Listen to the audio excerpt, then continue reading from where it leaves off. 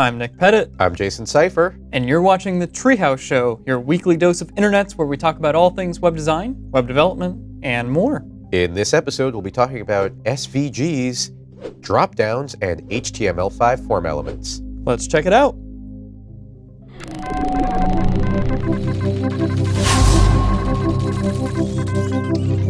First up is spoiler alert. Spoiler alert, this is the best show on YouTube. Spoiler alert.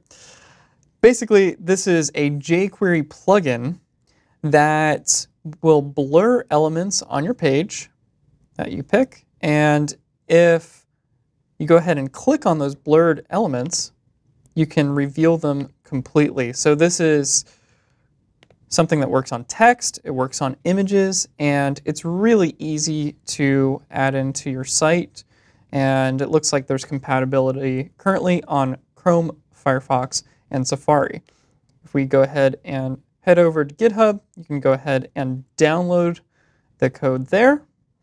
And to go ahead and use it, you just add this spoiler alert to your JavaScript. This would be really useful if you were creating a website with Mad Libs in it, I think. Yeah, exactly. I mean, you don't want to know, you don't want to know too much. You don't want to give too much away. Don't want to reveal it.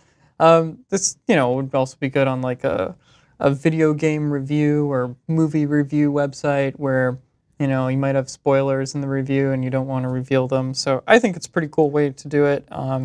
And technologically, this uses CSS filters to go ahead and blur the text and images, which is why it doesn't quite work on Internet Explorer. Oh, spoiler alert, it doesn't work on Internet Explorer. Surprise. That was actually a true statement. Yep. All right. I guess we can go ahead and move on. Let's move on. Next up, we have a project called svg.js. This is a lightweight SVG animation and manipulation library. As you would expect, it supports a ton of different plugin options, and it is, of course, very easy to use.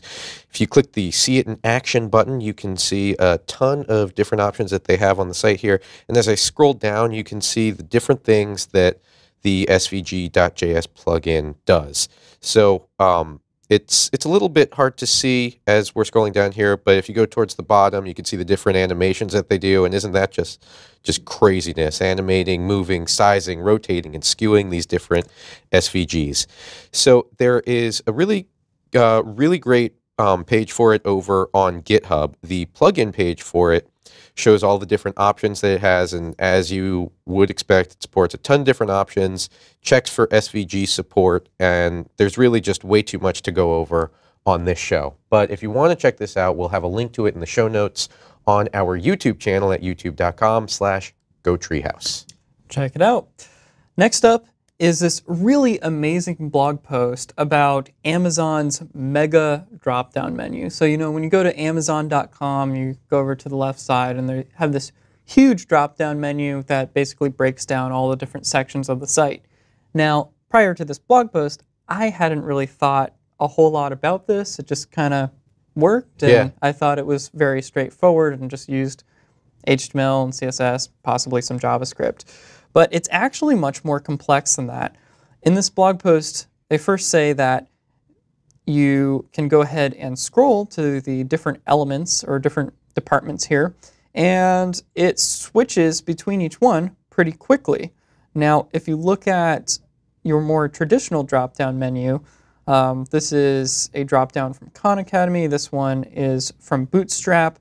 You'll notice that there is a delay. Now, you need that delay there to make sure that when you scroll over to the next menu, it doesn't disappear. And as you can see in this example from Bootstrap, you have this kind of maddening situation where there's no delay there and the menu disappears before you can go ahead and click on it.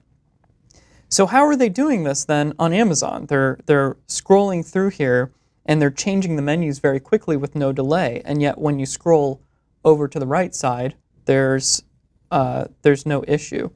Well, they're actually using some pretty complicated trigonometry and maths, basically to triangulate where your cursor is going to move next. So if you're hovered over one of these items, it creates this little triangle where your mouse can actually go to. And so even if you hover over other departments in the list here, it will not switch to them because it's anticipating that you're actually going to go over to the menu on the right.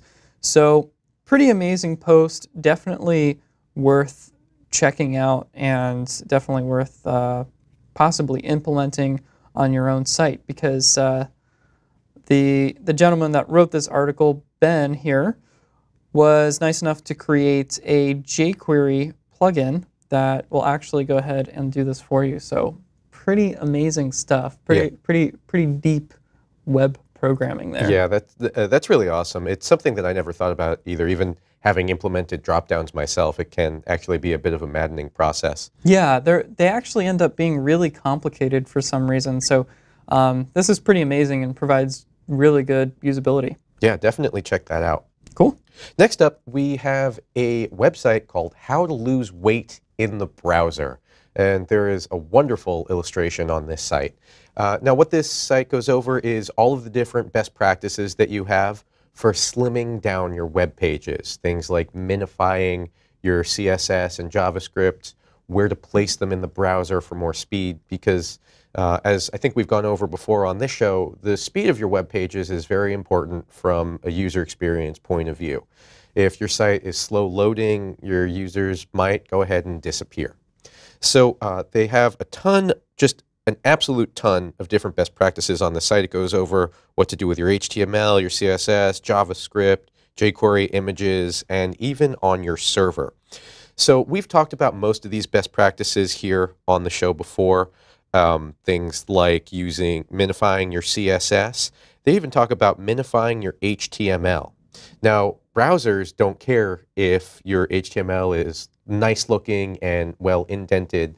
So there are tools that you can use to take all the line breaks out of your HTML and slim that down, because every single little bit helps when you're going on, to display your web pages. That's interesting, because I've heard about minifying JavaScript and CSS. I don't think I've heard anybody minifying HTML, so that makes sense. Yeah, and they even point to a tool that you can use. And it goes so far as even putting your style sheets on the top and then JavaScript on the bottom. There's actually way too much to go over here on the show, but you can check this out at browserdiet.com. That's very cool stuff. I mean, front-end performance is one of the areas where you can actually make the most performance gains, because you can have better hardware. You can certainly optimize your database schema or SQL queries on the back end, but front-end performance ends up being a lot of the load time, and it's the area where you can usually see the quickest wins in terms of performance. So yeah. And it's a very deep rabbit hole. Yes, it is. There's lots and lots of tips and best practices you can dig into there. So Nick, on that note, I feel like this show gets a little bit serious sometimes. It does. You want to maybe take a little break and relax with Zach? I think so. I'm starting to feel a little bit stressed out. Let's relax. Treehouse lullabies in spring.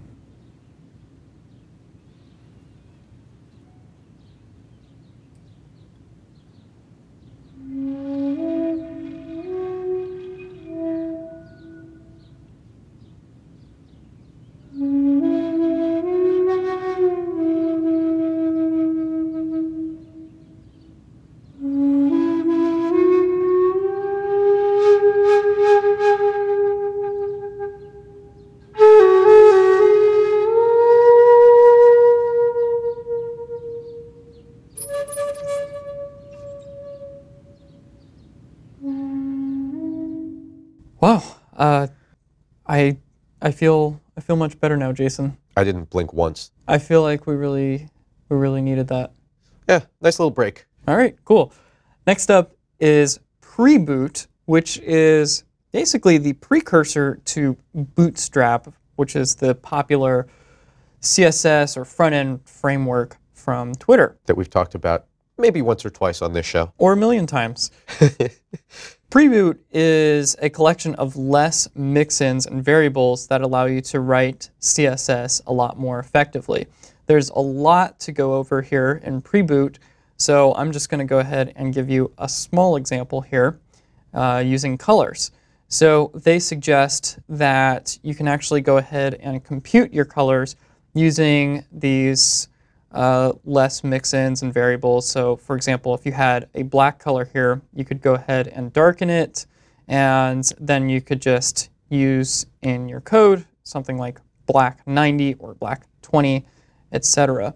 And they also give an example where you could keep your brand colors consistent by using these variables here where you say, primary, success, warning, and then you use those in your code instead of using actual hexadecimal values, which can get copied and pasted everywhere. And then, you could have slight inconsistencies.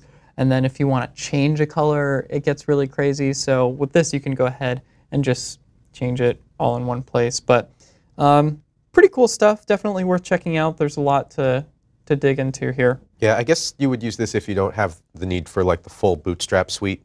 Yeah. Or, even if you just want to learn and see how it works. Yeah, no, it's definitely worth checking out if you're just starting to learn this stuff. So next up, the HTML5 Doctor is back in with a blog post on the HTML5 form input types that you're going to be seeing a lot more lately. So this is a pretty great list of all the different new input types that we have available. There's search, email, URL, date ranges, date times, colors, and then they also go through and show how each of these different input fields work. Now, why are you going to want to use HTML5 inputs as opposed to just regular inputs and then, parsing that logic server side? Well, with HTML5 inputs, you get certain helpers on different devices. The web is moving to phones and tablets and all that, and it's something that you need to pay attention to. So as an example that they have here, if you look at the email form input helper, then if you use the email input on the iPhone, it will actually give you a different keyboard. And the same thing is true for telephone numbers and URLs. Here's a good example of the telephone input field on both iPhone and Android devices. You get just a number keypad instead of the usual text input. So this is a great blog post to go through and just kind of get a refresher, get up to date about the new HTML5 form elements that we have access to. That's very cool stuff. I remember, in years past, so many people have been waiting for these HTML5 form elements to really come of age. So it's exciting to see new developments like this. And actually be able to use them. Yeah, seriously. So next up is this really cool icon set, or this really cool icon font called Genericons or Genericons. We've talked about icon fonts on the show before. Basically, it's a vector icon font that you can embed as a web font, and it will allow you to go ahead and use all of these various icons on your site. Now, the cool thing about using an icon font is that the file sizes are generally very small and they're all vector-based, which means, according to this site, you can use Genericons for instant high DPI to change icon colors on the fly, or even with CSS effects such as drop-down shadows or gradients. I was really hoping it would rhyme for the third verse there, but maybe we can get Zach to come up with a rhyme for that. But that's okay. I mean, on that note, I'd give this site, 4 out of 5 stars for not actually rhyming there. But actually, it's pretty cool. You have all of your typical icons here, like Facebook and Twitter, GitHub, LinkedIn, Pinterest. So overall, I'd say this is very, very Pinteresting. I see what you did there. It's a word I'm trying to make happen. Nice. Very Pinteresting. Got it. Pinteresting. Next up, we have a site called DevRef. This is a small collection of utilities that you might find useful while you're developing your different websites. So this has things like a base64 decoder, URL decoders and encoders, decimal and hexadecimal and binary converters, a header analyzer, just kind of really small but useful tools that you might need when developing a website. An example is a tag stripper. So if you have an HTML tag in here, strong, hello, You can hit submit, and then it just gives you the text without the different tags. So a bunch of different utilities that you can try out, and that's over at devref.com. That's about all I got for this week. Who are you on Twitter, Nick? I am at NickRP. And I am at Seifer. If you like this show, go ahead and check out our YouTube channel at youtube.com/GoTreehouse. Over there, you'll find show notes and links and more. And of course, if you'd like to see more videos like this one, be sure to check us out at teamtreehouse.com. Thanks so much for watching, and we'll see you next week. Interesting.